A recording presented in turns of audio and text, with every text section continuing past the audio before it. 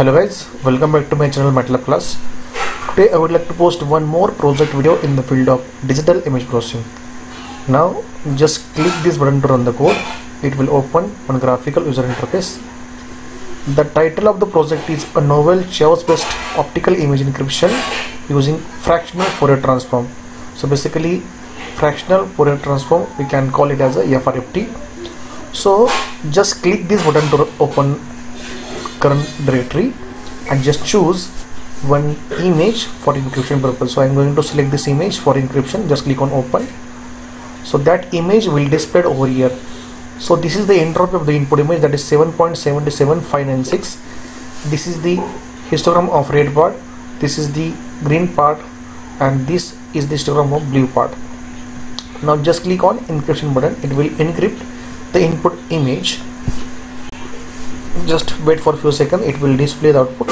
So this is my encrypted image and these are the respective histogram for red, green and blue part. Now just click on decryption. It will decrypt the input image and it will show different output parameters. The NPCR that I am getting is 0.999233. the correlation is 0.806555 and the total time elapsed is 5.40145 seconds, and this is your decrypted image. Now we can run this code for one more image. So just click on cover image, just select any one image, click on open. This is the red part, green part and blue part. Now just click on encryption. It will encrypt the image. So this is my encrypted image, and just click on decryption. It will decrypt the encrypted image. Just wait for a few seconds, and the NPCR that I am getting is 0.99996.